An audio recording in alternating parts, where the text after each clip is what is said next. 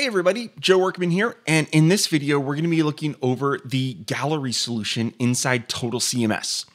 Now we're going to look at the gallery and the slideshow since they're very tightly coupled, right? Now galleries are very powerful because a lot of times our users want to be able to upload images to their websites, right? And there are a lot of solutions out there that allow us to upload things from Flickr and use those sorts of things, right? But Total CMS gives us a centralized place on their website to manage images. So this is very powerful. And not only can we display things as a gallery, but also slideshows, and we'll see that. And look out, in the future, we're going to have further integrations with other stacks, such as our impact stack that really fully integrates in to the galleries in Total CMS. And you can display the galleries completely inside Impact. So it's really cool. Check out that integration. We have a video on that. But without further ado, let's go ahead and jump in and look at what galleries in Total CMS can do for us. So here we have the Total CMS demo file that ships with Total CMS, and you can download it anytime from our documentation portal. And what you'll notice here is inside the demo file, we already have some galleries set up. Now here in the gallery on the content side, if you notice, we have thumbnails, and then we can click on that thumbnail and navigate through all of the images inside of our gallery, okay? We can also display our galleries as slideshows. Now, administering these slideshows is really simple. If we go onto our admin page here, we'll see that we have a grid on our admin page that has all of the images that are within our gallery. If we want to add images to the gallery, all we need to do is drag and drop as many images as we want, and then the CMS will take care of uploading all those images, creating the thumbnails for us, and adding them to our gallery. Now, what you'll notice inside the admin areas, when you hover over the images, we have a few options, right? Obviously, the trash can delete an image, okay? The copy image path, this allows us to get the warehoused URLs to all three images, the full resolution, as well as the thumbnails for every image in our gallery, okay? And then you can use these URLs in really any stack that you want, okay? And then also, lastly, is the tag button, and this allows us to update the alt tag information for that particular image. Now, what's cool is if you were to add alt tags to an image, you could actually display those alt tags as a caption, okay, inside the gallery lightbox. So that's really cool. So let's go ahead and jump into edit mode and see how to create these galleries and administer them. So here we are in edit mode for our admin page. And the setup for this is pretty simple, okay? We have our CMS ID, like we have for every single CMS stack, okay? And this is going to be the ID for our gallery. You have a placeholder, which is the filler text that tells people what you want them to do. Drag and drop your image here. Next, we have gallery alt. Now, this is a default alt tag that can be added to new images in the gallery. So if you put in, my gallery image, every new image that gets uploaded will get this default alt tag, okay, if you have one defined. Next is max height. And what this is the max height of the gallery in the admin area. So if you look, we have this currently set to 500 pixels. And if we preview this page, you'll notice that the gallery is actually inside of a fixed container, okay? This is done so that when the gallery grows past that defined max height, it will actually create this little static height container so that users can scroll through and see all of their images, okay? This is great when you don't necessarily want the gallery to take up like tons of space if there are, 100 images inside the gallery. Now, the next setting here is for resize logic, and I'm going to revisit this in just a minute. We're going to skip this and let's go to the next one. The next settings here are for defining the image quality and how the CMS is actually going to resize images for you, okay?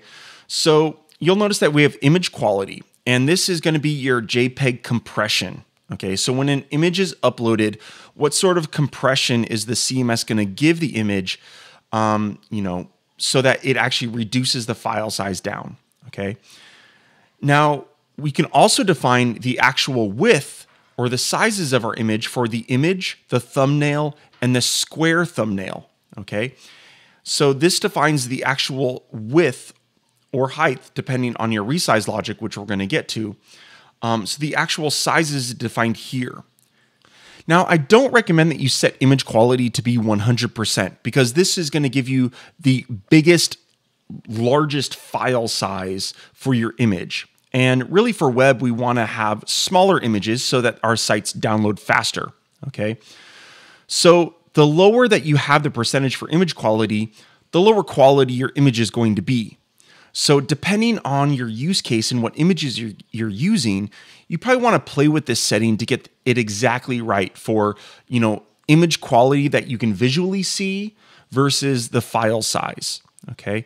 Because the higher the quality, the larger the file size as well. And a lot of times the difference between 90% and 100% is very minimal in terms of the visual image quality, but it has a drastic difference for file size. Now, I had skipped over resize logic, and let's go over this now. So there are 3 options for resize logic. We have auto, portrait, and landscape. Now, auto, which is the default, will take the sizes that we've defined as our maximum sizes, and it will apply it to the width on landscape images and to the height on portrait images, okay? Now, if you want to make sure that you always apply the sizing to the width of an image, you can set the resize logic to be landscape. And conversely, if you want to make sure that you always make the image sizes apply to the height of the image, you're going to want to set the resize logic to portrait. So now we're going to jump over into the edit mode for our content side, and let's look at the gallery content stack. Just like every other CMS stack, we have a gallery ID, a CMS ID that we want to tie to the same ID on the admin side, okay? Now for the thumbnail for the gallery, you can choose whether or not you want proportional thumbnails, so basically the actual thumbnail, the full thumbnail, or the square thumbnail. I personally prefer the square thumbnail because it gives your galleries a very uniform look and feel, but depending on what you're going for, you may want to have the actual full-blown thumbnail displayed. Max images defines the number of images that will be displayed inside the gallery, okay? So here I have it set to 10, and if I have 40 images in my gallery, it will only display 10, okay? And for sorting purposes, you can display which 10, right? So newest first will obviously display the 10 newest images, okay? Oldest will display the oldest images, and shuffle will basically choose 10 images at random, okay? So that's nice. Next, we have featured image support, and I'm going to jump into that in a little bit. We're going to skip over that for right now. The next option we have is framing our thumbnail. So do you want to actually have frames around all of our thumbnails? Okay, and do you want to round those frame corners?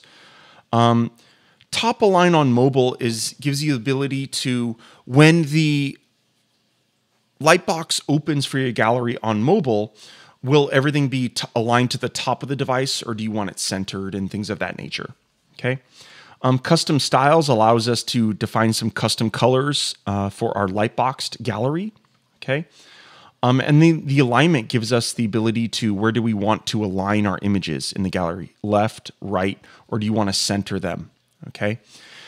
Next, the sliders here define the number of images that are displayed per row, okay, for desktop, tablet, and mobile. So what you'll notice when I preview this page is that I have 4 images in a row for desktop. And if I shrink this down, it's going to go to 3 images per row. And if I go further down to the mobile, it'll display 2 images per row. Okay, but it always displays 12 images. Now let's go ahead and go back and look at this featured image support. Okay.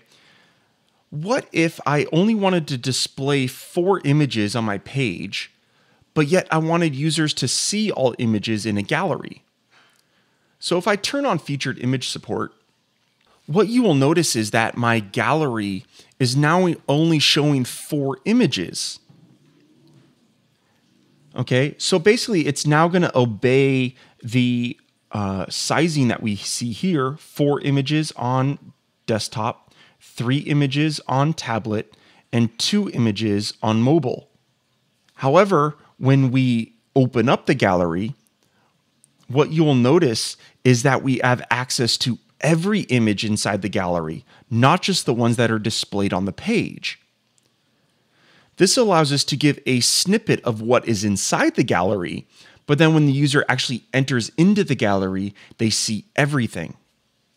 I have to say this is one of my favorite features of the gallery because it gives you a lot of flexibility in terms of, I only want to display, 5 or 10 images, or maybe even 1 image, okay? And then, lightbox the entire gallery only when the user clicks on the thumbnail. Very powerful. So now let's jump down and look at the actual slideshow stack. And this is very powerful and easy to use as well. Now, as I said, the slideshows are very tightly coupled to galleries because it does use the gallery. It just displays it in a different way in a slideshow. So if we look at the settings for our slideshow, we see that we have our CMS ID of gallery. You can define what image you want to display. So do you want to display a thumbnail or a square or the full resolution image? Okay. Max images is obviously how many images, and sorting is just like we saw with the gallery. We have newest, oldest, or shuffle images. Okay. The theme is dark and light. This is basically the theme of the slideshow controls. So do you want light colored or dark colored controls? And basically a lot of the remaining settings here are to control the actual slideshow, right? So do we want full width images? Do you want arrows or bullets or caption boxes? Okay.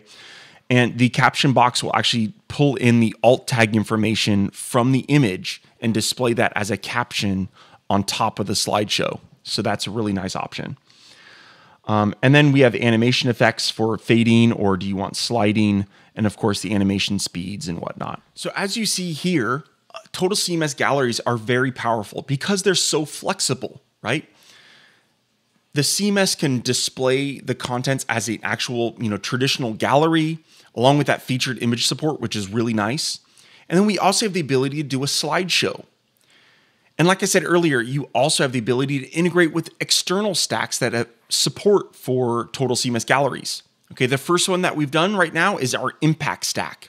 And it supports beautiful slideshows and banners and headers and integrates directly into the CMS galleries. So it's very powerful. Now, one thing I want you to think of is in the admin area, as you notice, we had a gallery of images that we can manage. Now, just because you have the ability to display those galleries as a gallery, okay, you could just use them as a generic image depot. So let's say you just wanted a way for a customer to upload images as easy as pie all day long, and then they can quickly get the URL to that image. You can do that so easily with a gallery, okay? Just create an admin gallery, okay, on the admin page. They can upload as many images as they want, and maybe you use those to insert them into a news feed or into text areas, right? So again, just drag and drop an image. They'll then click and get the URL, copy the URL to the image that they can then use in things like their text boxes or in a news feed, right? So there's a lot of other uses for galleries outside of just a gallery. It could be used as just a generic image depot as well. So very powerful. And again, the URL images or the warehoused URLs that the images have should never change, okay? Obviously, if you delete the image from the gallery, you are deleting it, and then those URLs will obviously become obsolete, okay? But as long as the image exists in the CMS, the URLs that those that are given to you via the admin interface, okay, will never change. So I hope you enjoy galleries. I hope you use them. I hope you love them. I can't wait to see what you do with them and build them, and can't wait to see your feedback. So thanks, everybody. I'll talk to you later. Bye.